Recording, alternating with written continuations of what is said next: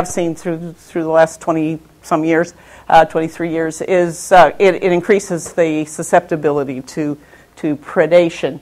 And this is an old CDOM picture, but you can see the difference between the colored dissolved organic matter here at Conch Reef and at Tennessee Reef. And this was from Dana Williams's dissertation, but Dan Otis produced the image for Dana. So why did sunlight begin stressing the forams in 1991?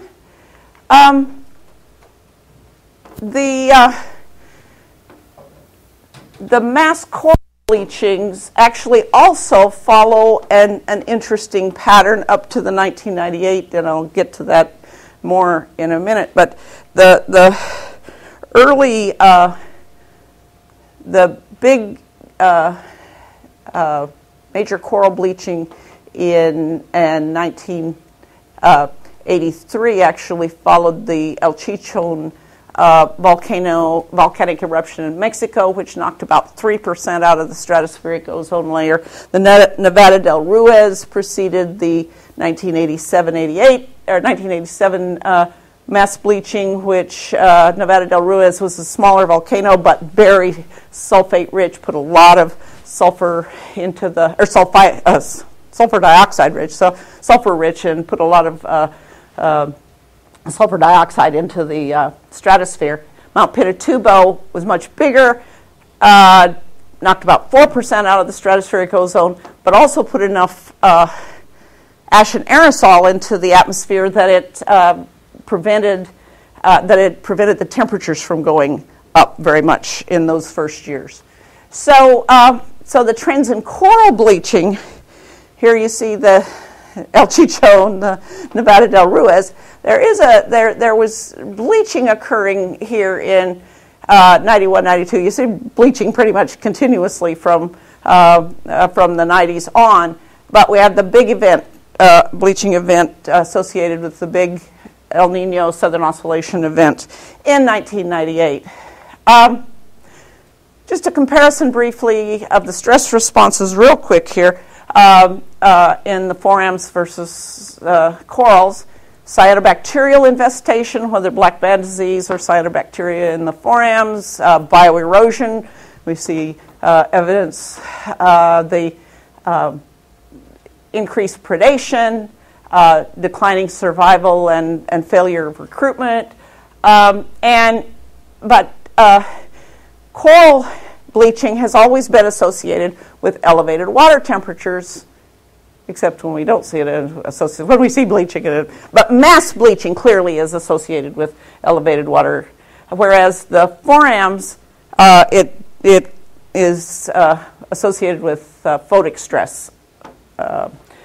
I mean, if you turn up the heat enough on the forams, they will bleach, but you can bleach them much faster at normal temperatures if you just put blue light on them, just shorten the wavelengths. And the Florida Keys, the coral cover, just since the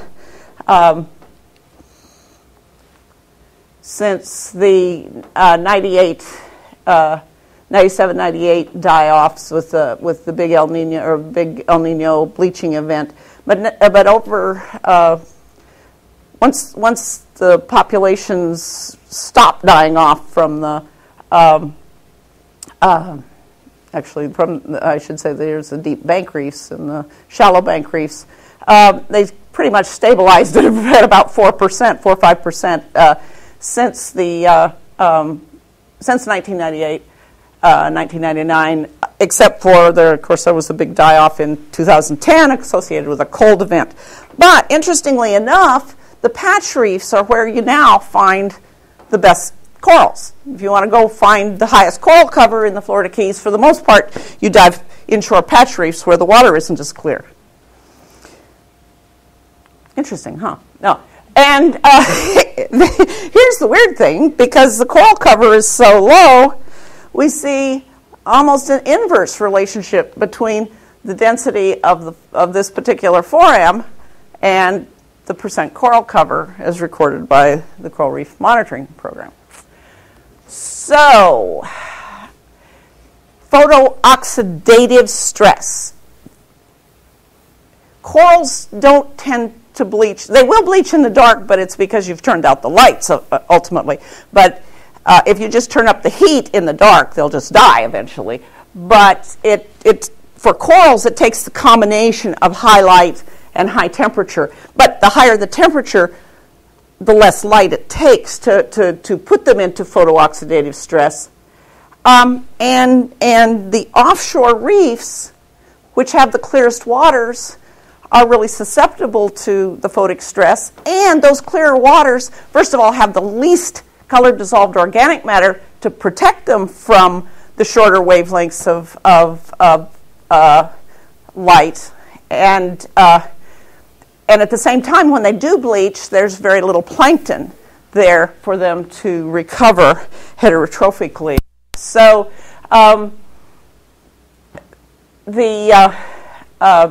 whereas it's kind of the opposite on the patch reefs, they're less vulnerable to the photic stress because their proximity to mangroves or seagrass, and the colored dissolved organic matter is renewed with every tidal cycle. And some of our prettiest reefs that we've worked with are now off Pennicamp and State Park and other places where you have a very nice intact shoreline, and then immediately offshore, some of the best patch reefs left. The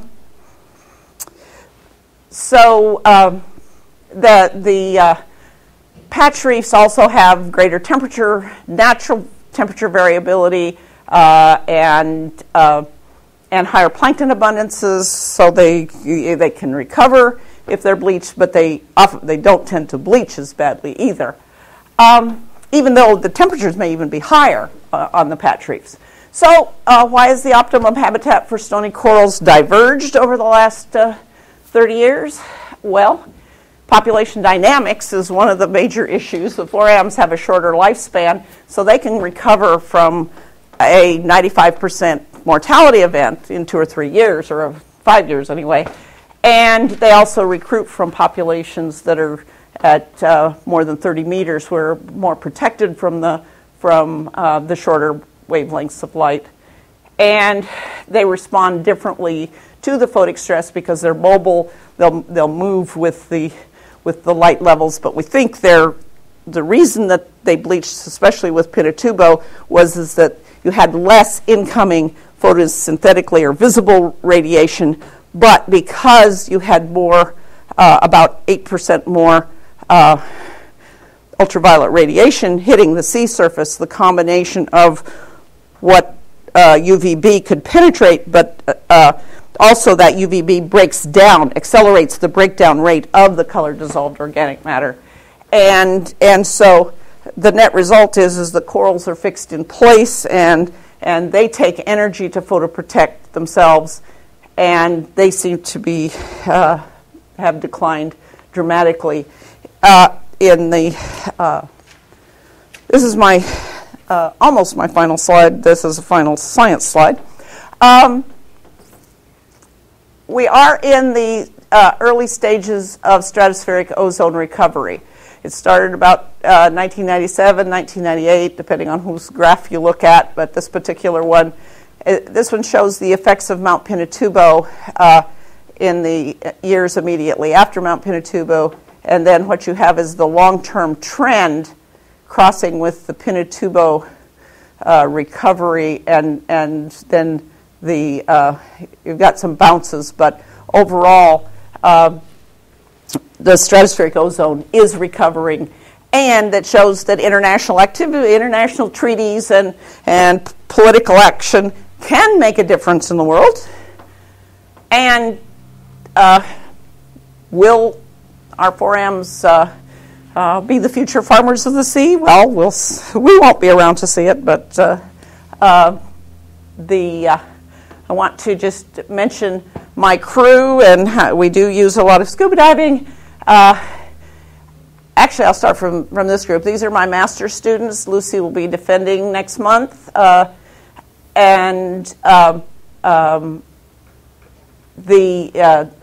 on a Fulbright Bremen. Actually, she's in language class right now. But I also need to mention Maria Eugenia Arriaga, who's visiting just for 3 months from the University of Barcelona. And she's here because in Europe I'm known both for carbonate sedimentology and larger forams because of the connection between sedimentology and larger forams. In the United States, most people, if they know about me at all, they, that person who studies those forams or reefs or whatever, and so anyway, I often have somebody from from Europe, Australia, Japan, Indonesia are in my lab to either study larger forams or carbonate sediments or some combination of the two. And it's really fun. So if you see Maru around, tell her hello. And, oops, sorry. I keep hitting the wrong button on the... So, thank you.